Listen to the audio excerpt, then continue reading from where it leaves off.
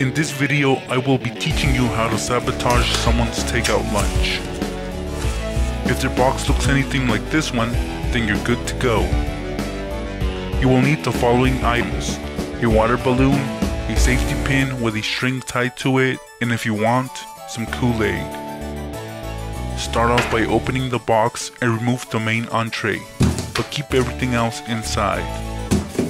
Using a blade, make a few cutouts on the empty surface of the box.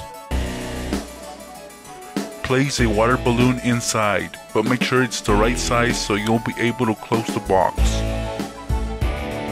Tape the open safety pin to the balloon as shown.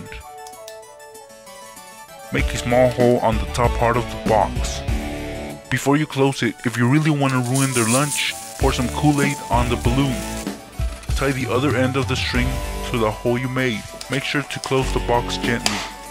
Leave the box on the table, then go hide and see what happens next.